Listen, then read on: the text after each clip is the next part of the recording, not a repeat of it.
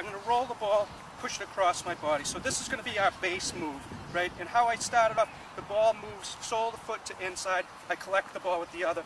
I have to stay on my toes, right? So I keep the ball moving, and this is going to be our base move exercise.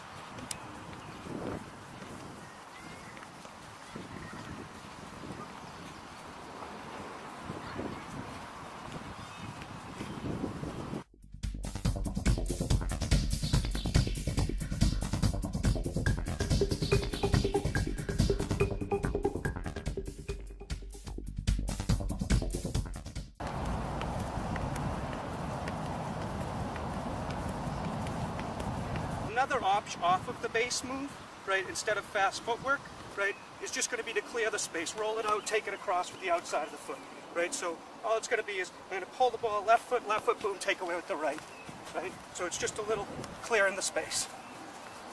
Across my body, I'm going to pull the ball back into myself, and I'm going to open up. The key is I want to touch the ball, sole of the foot, inside the foot before I step down. So sole of the foot, inside the foot before I step down. So it's nice and quick. So about 90 degrees on the pivot. Foot touches the ball twice before it touches the ground. Pull back, open up. Pull back, open up.